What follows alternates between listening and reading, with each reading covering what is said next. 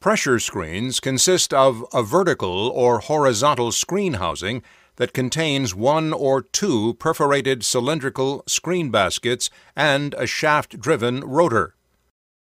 Foils or bumps on the rotor travel in close proximity to the screen surface and help force fibers through the openings, and then create a low-pressure pulse as they pass by. The momentary backflush action of the pulse prevents materials from building up and plugging or blinding the screen.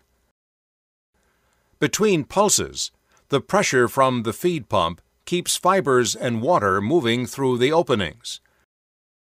The material that passes through becomes the accepts, which exit from the side of the screen housing.